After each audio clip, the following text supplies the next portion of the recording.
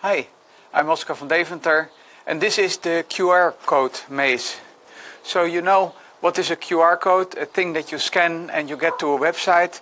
So I took a QR code and I turned it into a maze.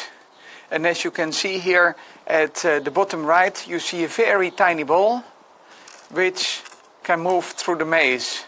And of course the way the manipulation goes is you play it like a dexterity maze. And you see now the ball has moved to here.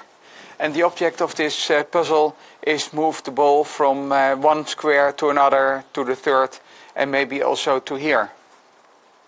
So yeah, it was fun to take a QR code and make it into a maze. You see how it worked, where I made openings between the white parts, etc. So it's a real maze.